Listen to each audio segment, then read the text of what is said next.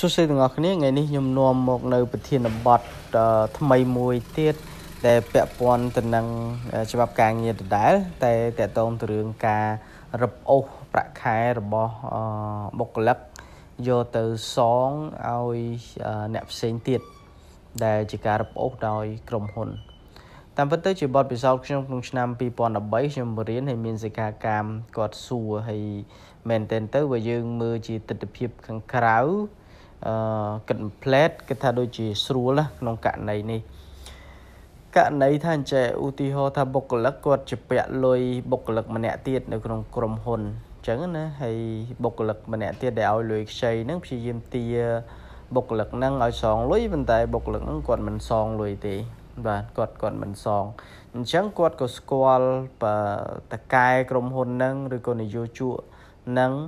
ឬក៏ស្គាល់ផ្នែកទុនធានមនុស្សហើយគាត់មកថាអាចសុំឲ្យជួយផ្នែកទុនធានមនុស្សជួយកាត់ប្រាក់ខែបុគ្គលម្នាក់ហ្នឹងដើម្បីសងគាត់បានអត់គាត់ជាពាក់ប៉ុណ្ណេះចឹងទៅបាទសំណួរសួរទៅវិញតើនៅពេលដែលមានការស្នើសុំបែបហ្នឹងតើក្រុមហ៊ុនអាចកាត់ប្រាក់ខែបុគ្គលិកម្នាក់ទៀតហ្នឹងដើម្បីសងទៅបុគ្គលិកម្នាក់ទៀតបានដែរអត់ឬក៏ក្នុងករណីដែលចេះករណីថាស្ថាប័នខាងក្រៅឬក៏បុគ្គលអ្នករាប់លុយខាងក្រៅគាត់មកដោយសារគាត់ដឹងក្រុមហ៊ុនហ្នឹងគាត់ស្គាល់តកែក្រុមហ៊ុនហ្នឹងឬស្គាល់ប្រធានទុនធានមនុស្សហ្នឹងគាត់បានមកស្នើសុំថាឲ្យក្រុមហ៊ុនជួយកាត់ប្រាក់ខែបុគ្គលិកឈ្មោះកនេះដើម្បីសងឲ្យគាត់ផងសំណួរសួរថាតើក្រុមហ៊ុនអាចធ្វើអញ្ចឹងបានដែរអត់នៅក្នុងក្របខ័ណ្ឌច្បាប់បាទនៅក្នុងច្បាប់ការងារបាននិយាយថាការរឹបអូសប្រាក់ខែ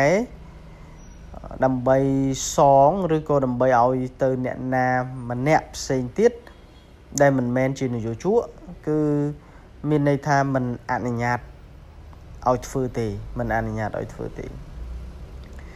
ន័យថាម៉េចមានន័យថាបើសិនណាបុគ្គលិកម្នាក់គាត់ជំពាក់លុយទៅម្នាក់ទៀតដែលជាបុគ្គលិកក្នុងក្រុមហ៊ុនជាមួយគ្នាឬក៏អ្នកខាងក្រៅក៏ដោយ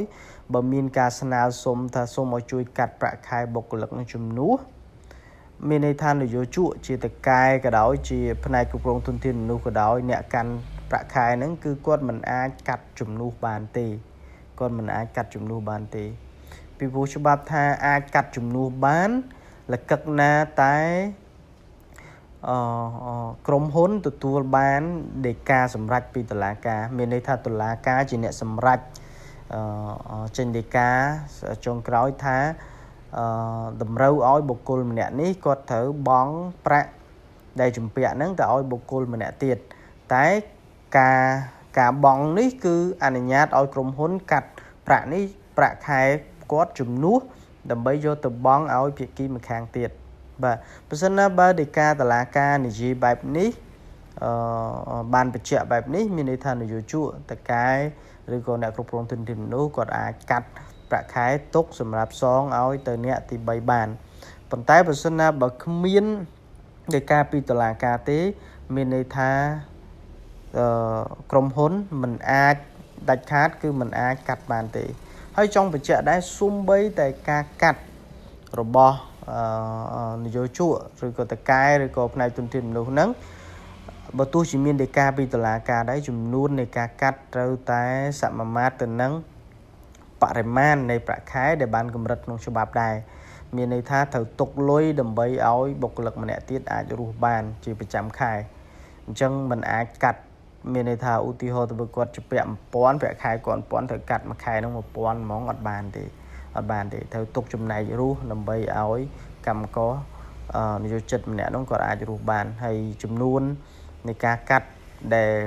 មានន័យថាត្រូវទុកជាអបរមាគឺ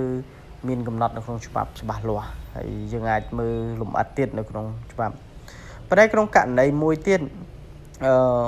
ក្រុមហ៊ុនអាចកាត់ប្រាក់ខែជំនួសដែរតែកាត់ចំណែកមួយដែលជាយើងហៅថាជាថវិកាសម្រាប់បង់វិភាគទានជាសមាជិកសហជីពបាទមានន័យថាជាប្រាក់សមាជិកសហជីពហ្នឹងគឺនយោជកអាចកាត់ជំនួសបានមានថាអាចកាត់ហើយយកទៅបង់ឲ្យផ្នែកសហជីពបានអាហ្នឹងគឺតែអាចធ្វើអញ្ចឹងបានលុះត្រាតែមានការព្រមព្រៀងជាលេខអក្សររបស់កម្មករនយោជិតមានន័យថា របស់បុគ្គលិកណាម្នាក់គាត់ចុះហត្ថលេខាត្រឹមត្រូវហើយគាត់ថាគាត់ឲ្យកាត់មួយខែប្រហែលគឺក្រុមហ៊ុនអាចកាត់ជំនួសមានន័យថាកាត់ហើយយកទៅបង់ឲ្យជំនួសហើយមួយទៀតច្បាប់អនុញ្ញាតគឺនយោជកអាចមានសិទ្ធិកាត់ប្រាក់ខែហ្នឹងមានន័យថាកាត់ពន្ធលើប្រាក់ខែហ្នឹងនយោជកអាចដកហូតប្រាក់ខែហ្នឹងបានដើម្បីយកទៅបង់ពន្ធជំនួសបាទតែបើក្រៅពីរឿងទាំងពីរនេះទេគឺនយោជកមិនអាចធ្វើបានទេដូចនិយាយអញ្ចឹងថាគាត់អាចកាត់ជំនួសបានលុះត្រាតែមានដីកាពីតុលាការអញ្ចឹងត្រឡប់មកវិញប្រហែលជាស្ថាប័នមួយចំនួនធ្លាប់ជួបបទពិសោធន៍ឬក៏អ្នក HR អ្នកគ្រប់គ្រងទុនធានមនុស្សមួយចំនួនប្រហែលជួបបទពិសោធន៍ថាជួនកាលលេងតុងទីននៅកន្លែងហ្នឹងអ្នកនឹងដេញបានហើយអត់បង់លុយប្រចាំខែអីតែឲ្យម្នាក់ទៀតអញ្ចឹងទៅខាងបុគ្គលិកម្នាក់ទៀត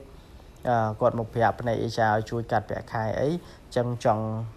បញ្ជាក់ហើយចង់ដោះស្រាយចម្ងល់ថាផ្នែកគ្រប់គ្រងទុនធានមនុស្សក៏ដោយខាងតកែក៏ដោយគឺគាត់មិនអាចធ្វើបានទេអញ្ចឹងបើចង់ពឹងពាក់គាត់រឿងផ្នែកនេះលុះត្រាតែមានដីកាពីតុលាការហើយស្ថាប័នផ្សេងដូចគ្នាដែរស្ថាប័នខាងក្រៅបើសិនមានបុគ្គលិកណាគាត់ជាពាក់លុយហើយចង់មកឲ្យក្រុមហ៊ុនកាត់ជំនួសគឺក្រុមហ៊ុនមិនអាចធ្វើបានទេបាទសូមអរគុណបើទាំងអស់គ្នាចង់បានវីដេអូបន្ថែមទៀតផ្សេងទៀតបងប្អូនគ្នាអាច follow page របស់ខ្ញុំនេះ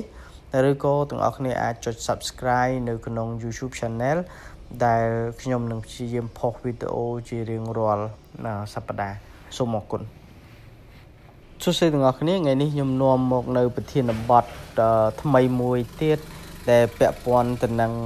ច្បាប់ការ